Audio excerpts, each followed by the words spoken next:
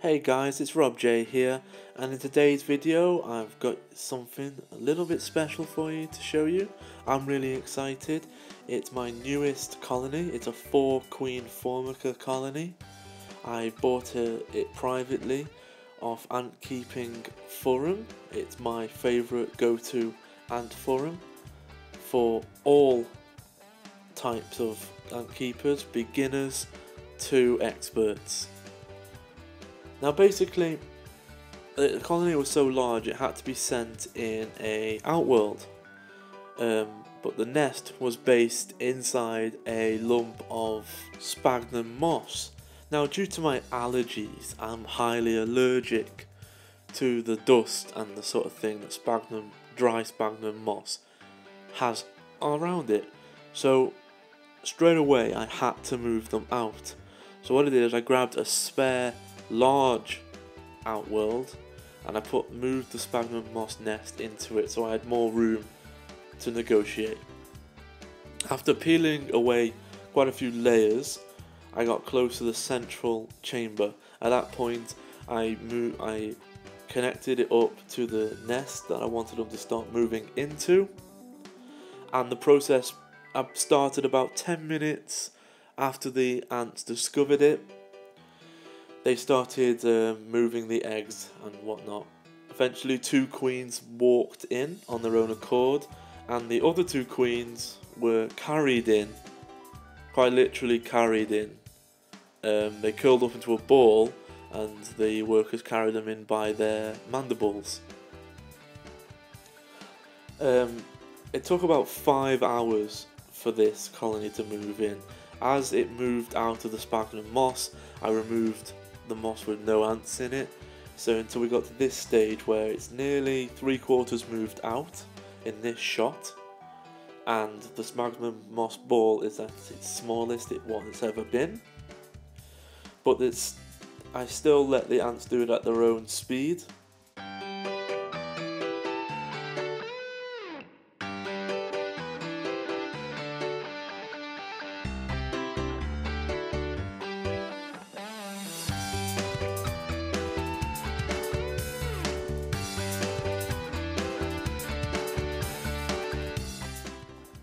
Once the ants had fully moved in to their new 8-chamber ant kit nest made out of acrylic with their red acrylic overlay, which is removable, they, for quite a long time, were trying to decide where they wanted to put their brood or their larvae and that sort of thing. Eventually they settled on the sort of middle 2 rows, and the queens settled down in and around this general area, as well as the wing alates that this colony has at least 4 winged queens walking around, which are obviously infertile. Now after leaving them another hour or so to calm down, it was getting time to sort out the outworld. Now all the sphagnum moss was gone. I had an outworld from a previous colony that had been given a different, more suitable outworld, and I'd been kept it in storage after boiling water, cleaning it. So I started preparing this outworld for transfer. So first of all I blocked up the exit port, and then I get ready with some cotton wool to do the same to the entrance tube.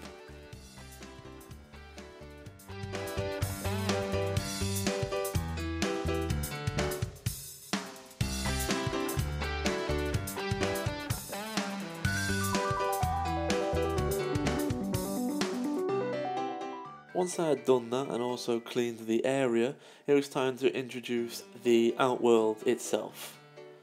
So, like I said, this is the Ant Kit Extra Large outworld. This is an actual old one, as you can tell, keen-eyed viewers, from the port itself.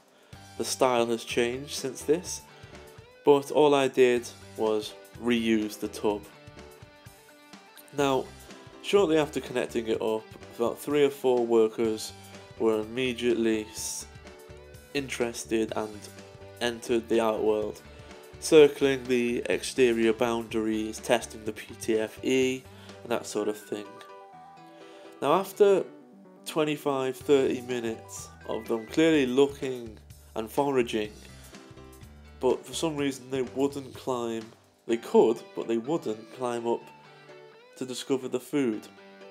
So I quickly swapped out the ant kit feeding bowl for a coin capsule, which is my favourite way of feeding ants because you can buy them cheap in bulk, and I just bin them.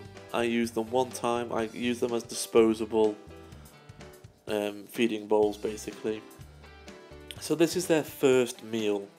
Now I know it's not a lot, it's just some brown sugar and jelly, or insect jelly, or protein jelly, however you want to refer to it as. Now basically one worker discovered it after coming across it, and then the second worker followed him, sorry to say her, and then 2 ants had discovered it. Now as the pheromone trail and the message spread that food was found, a third ant quickly joined on. Now all the ants that were in the outworld have found the food.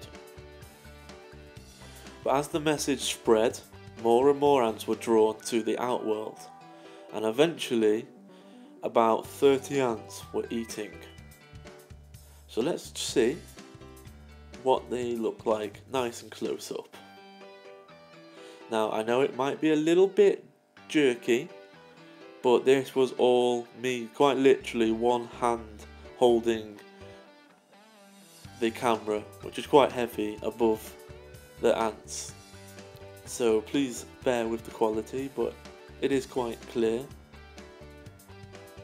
As you can see, they're basically eating and sort of drinking the juices, the sugary, syrupy excretion that the jelly has all over it. And they're even just walking all over it as well. Now this continued on throughout the evening. This must have been their first meal for a while. They were very hungry, but with this amount of brood, they will be constantly looking for food. There is a lot at various different stages, as you can see. And this is just one of the brood chambers. So this is why they're so hungry, should I say. They're needing to provide for their young. And there's a lot of it. Now guys, I'm going to start wrapping up the video there. If you haven't already, why don't you smack that subscribe button, and you won't miss out on any of my future content. If you've enjoyed this video a lot, why don't you go and click that like button, as it means a hell of a lot to me to see that you've really enjoyed it. And feel free to reach out in the comments section below. And as always guys, I'll see you in the next video. Thanks for watching.